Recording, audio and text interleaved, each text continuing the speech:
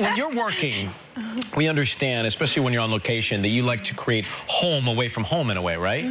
What do you do? Yeah, I've done it from like, I've been working since I was 9 years old in this industry. Wow. And I've always taken my family with me, or they've always come, whether I liked it or not, to be honest. Like in the beginning, I was in like a tiny little room. I'd had like one little hotel room or what have you, and they'd come with their blow-up mattresses, and they'd all sleep on the floor. We'd share a bed. So fun. It was so great. Yeah.